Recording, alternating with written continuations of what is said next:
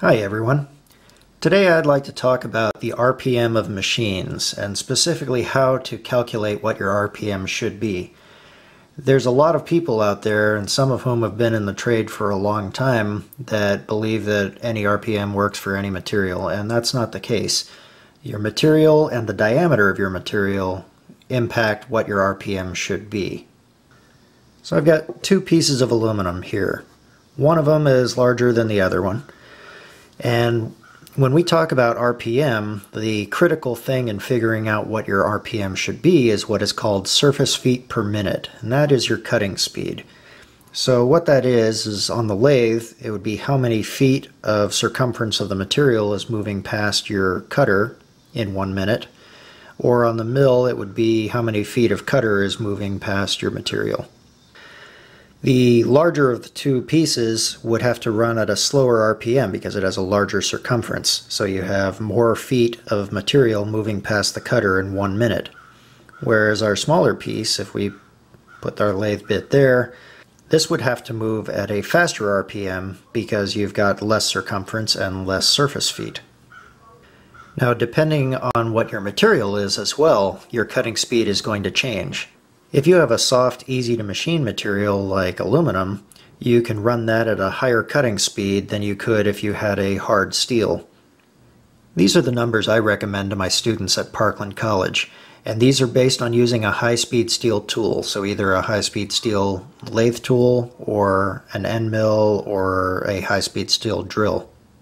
Mild steel is basically anything that's not hardened, so your 1018 steel, your cheese steel from the hardware store, black pipe, tubing, things like that. Tool steel is anything that is already hardened or hardenable. So I would use this for anything from 4140, which is a very tough steel, up to any of the drill rods, die steels, and things like that.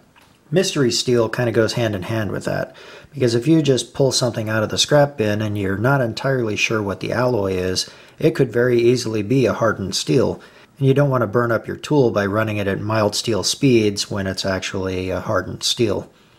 The aluminum and brass speed is very conservative, and the reason for that is if you're running something super fast, then it decreases your reaction time in case there's a problem. So these are the speeds that I use for my students there at Parkland College, and I try to get them to be as conservative as possible with their speeds, partly so their tool lasts the entire semester, but also so they don't crash the machines. Now, you may not have to machine a ton of bronze, but I actually machine it quite a lot. And bronze is a lot harder than brass. It looks like brass, but it's really not. It is a beautiful material to machine. I mean, you have to work really hard to get a bad surface finish with bronze, but it's a lot harder than brass. And then stainless steel, I like to run at 40. Stainless is not necessarily hard. It's actually just that it doesn't conduct heat very well. So if you let the tool rub or you run it too fast, it has a tendency to harden locally in the spots where the tool is rubbing. So for that reason, you really want to run stainless quite a bit slower than even tool steel. Now, these are actually very conservative numbers, which is by design. If you're running at these speeds, you're not going to destroy your tool with heat. As I mentioned before, these numbers are based on using a high-speed steel tool. So if you were using a carbide tool, you can actually double or triple these depending on whether or not you're using coolant. Another thing that you might find is you might look up cutting speeds for different materials and find charts that are wildly higher than these on the internet. And those are usually found from manufacturers of cutting tools. Well, those are production-oriented numbers. So those are actually based on a 15-minute tool life, meaning that at that speed, that corner of that insert should last 15 minutes before you have to flip it to a fresh corner. Obviously, in the home shop world and in non-production shops, that's not really a consideration, whereas tool life might be. So how do we turn our SFM chart into the RPM of the machine? Well, we have to use math. Here's our equation. Our revolutions per minute will equal our surface feet per minute, and that's dependent on your material, times 3.82. That's a constant. I'll talk about that in a second. and then divide that by the diameter. The diameter is going to be the size of the cutter or the hole you're boring on the mill, and it will be the size of the stock usually on the lathe unless you're drilling a hole. That's the big exception there. If you're drilling or boring a hole, it's going to be the size of the hole because you're concerned about how many feet are moving past the drill or the boring bar in a minute. The outside is irrelevant.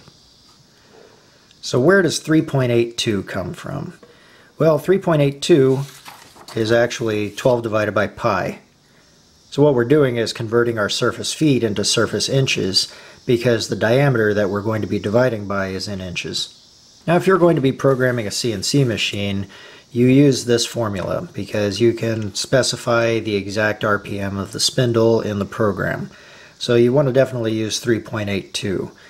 However, if you're working with manual machines, you can simplify your math and just make it SFM times 4 divided by diameter. The 4 is an approximation of 3.82, and in the case of manual machines, you're very rarely ever going to be able to choose the calculated RPM. You're always going to end up choosing one that's close to it, but it's not going to be exactly right. So 4 actually gets us in the ballpark, and it's a whole lot easier to remember. So for my students there at Parkland College, this is the formula that I want you guys to use. Now in those cases where your calculated RPM is one thing and you don't have the exact option, you want to follow Price is Right rules. That means you're going to choose the closest one without going over your calculated RPM.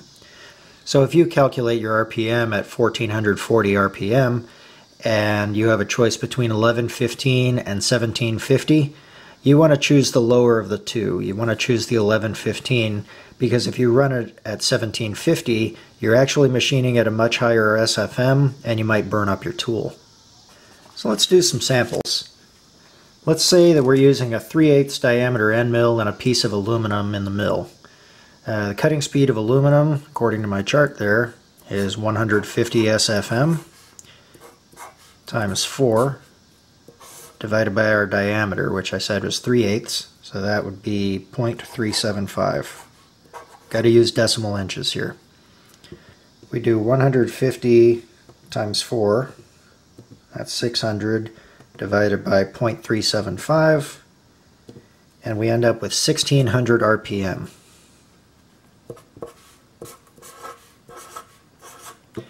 Now, of course, you would then go ahead and choose whichever speed option you have that's close to that, but without going over. So how's about if we're turning a piece of mild steel in the lathe and it's 5/16 in diameter? So mild steel's SFM is 90 times 4 divided by 5/16, which is 0.3125. So if we do that on our calculator, 90 times 4 equals that, divided by 0.3125, and we get 1152 RPM.